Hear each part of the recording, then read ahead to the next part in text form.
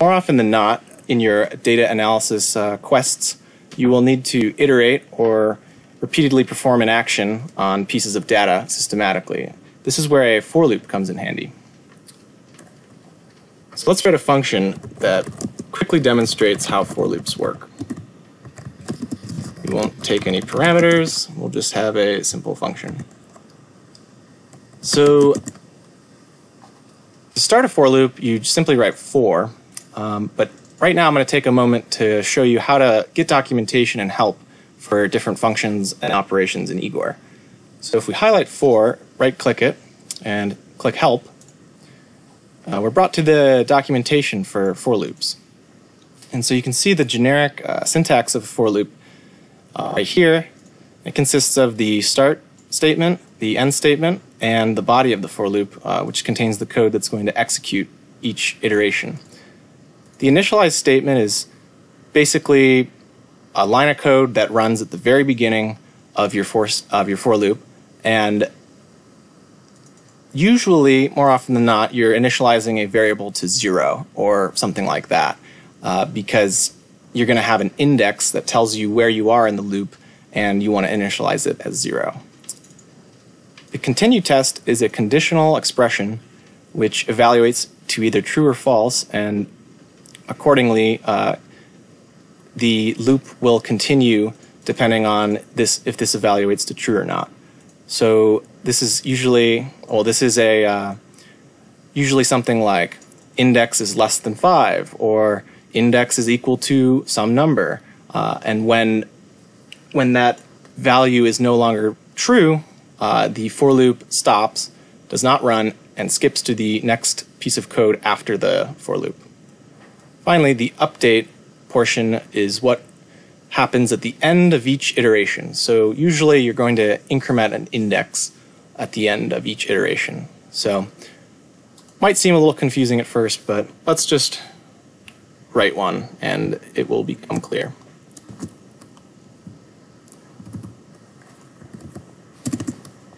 First, let's make a variable int index of my loop, and then we will write the loop. Let's initialize our index at 0, so we start at 0. The conditional expression that we'll use to see if we should continue or not will be whether or not index of my loop is less than 10. So as long as this portion is true right here, the for loop will continue to run. At the end of each iteration, let's add 1 to our index.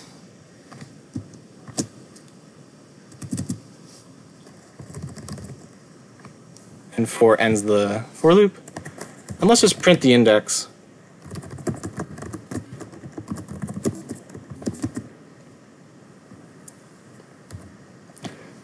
And give it a shot. Looks like I forgot to clear my history. You can see I tested this out beforehand. And it proceeds as expected. So our for loop executed 10 times. Each time the increment index of my loop was incremented by 1, and we started at 0. And so you can see that when index of my loop became equal to 10, our for loop stopped running. So we never print out 10. Let's make a nested for loop to illustrate how things get very complicated very quickly. And I'm going to change this variable name to index of my inner loop, or outer loop rather. I'm going to make another index for the inner loop.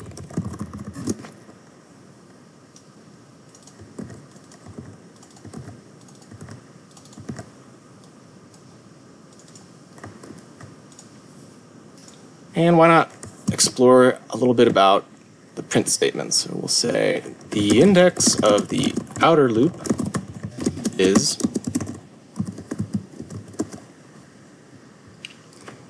and here this is not going to compile right, so if we hit compile that won't compile because we're trying to combine two variable types and IGOR doesn't like that. So we're trying to print out a string if you give print an integer or a floating point number, a decimal point number, it'll be fine. But as soon as you start including a string character, such as the sentence we have here, it doesn't know how to concatenate a number with a string of text. So we need to convert this variable into a string using the num to string function, or num to str.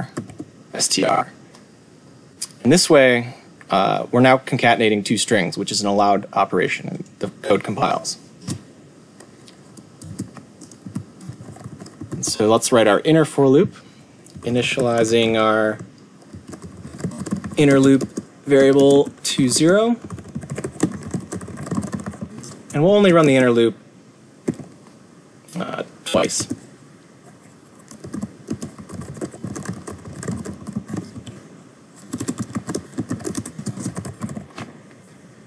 Take a minute to note how I wrote the update condition in this for loop versus the previous one. You can use the double plus sign operator to increment a value. So basically just means add 1 to this value. And it saves us a little bit of time.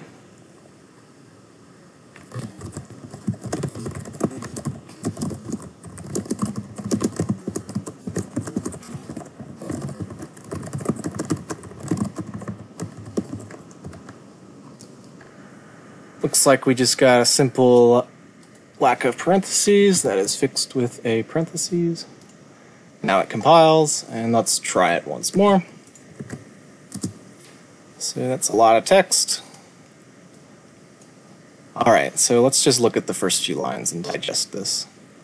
So this is one complete run through the outer loop.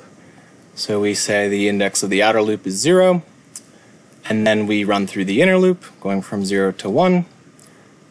Then we bounce back out to the outer loop, 0 to 1 in the inner loop, and so on. And so perhaps a bit abstract as an example, but maybe you can see how this is very, very useful for performing systematic operations on large sets of data. So mess around with it. Remember that you can do anything you could normally do in IGOR code in a for loop.